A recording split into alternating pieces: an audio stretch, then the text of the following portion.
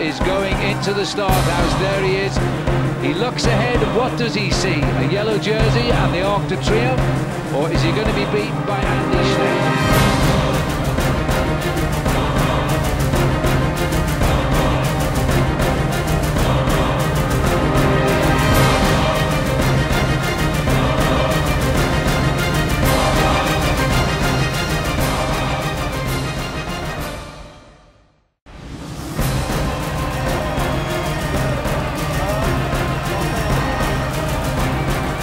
The biggest crowd of the day of all 167 riders. The maillot jaune of the Tour de France on the eve of its end in Paris is on the road, knowing he has a 57-second advantage over Cadel Evans and 53 over his brother Frank.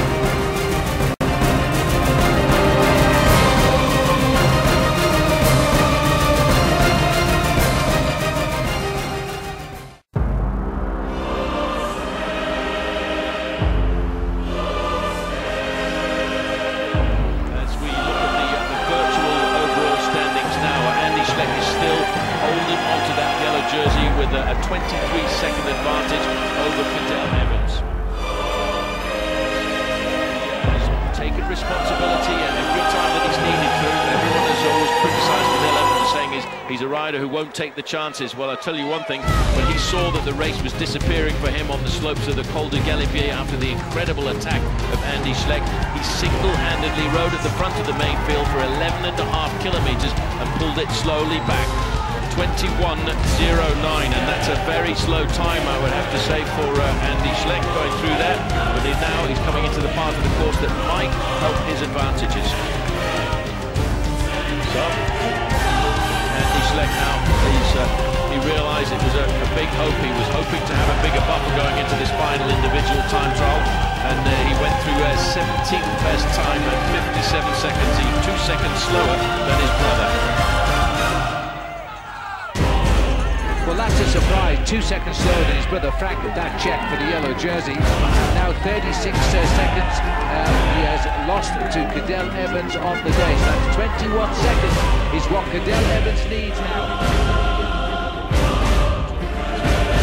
He's got very close on a couple of occasions, but on certain occasions when we thought he was going to win, he's been dogged by injury and illness. This time, everything has gone right. His season has been perfect. He came out very early on and went to then he came back and won the Tour of Romandy. He was second in the Criterium de Dauphiné. Every rendezvous he's presented himself for. It's zero. Correct. They are equal on time.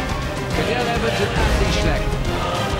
Well, they're turning it over now. They're giving it to the 1 second advantage to Cadel Evans over Andy Schleck. Now this is going to be a huge battle all the way down on the running towards the finish. Evans will know that. The team manager will be screaming in his ear this afternoon to tell him, come on Cadel, this is the time when you can put that yellow jersey on your shoulder. Become the first Australian ever to have won this grand event. It is moving rapidly ahead of Andy Schleck now. Now he's pushed it out. It's only computed. The next time check will confirm. But Cadel Evans now leads the Tour de France by 4 seconds. Very, very close indeed to the time of Tony Martin. He won't be far off the best time. He slipped just a little bit. Now he's looking to better the time of Thomas de Gent. The clock will stop now, and he's only 7 seconds slower than Tony Martin. Evans goes through 40.33.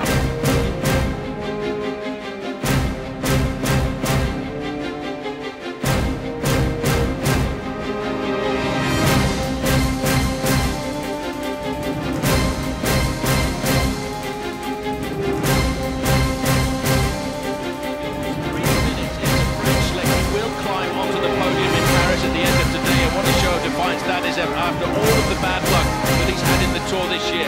Point number 2, the time check. Andy Schleck is looking now at the time very similar to the time of Thomas Vogler. He's gone through, he hasn't quite got through there at the moment, but he really is losing huge chunks of time. As the clock continues to count now towards the finish at this next checkpoint for Andy Schleck. This is going to be a big one for him.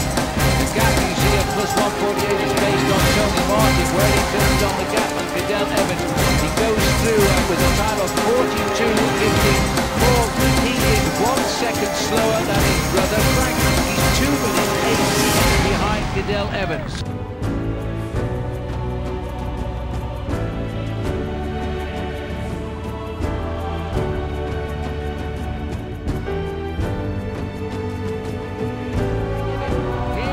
swinging into the home straight, and as he lines up for that home straight finish now, this is the winning ride of the Tour de France. Bet your boots on it, as Cadel Evans of Australia makes history today. Look at the crowd, and there's thousands of Australians here, let me remind you, as he grits his teeth and pulls for Australia. Cadel Evans cannot be beaten now. He is over a minute to the good. He has absolutely slaughtered his opposition in just 42.5 kilometres of racing.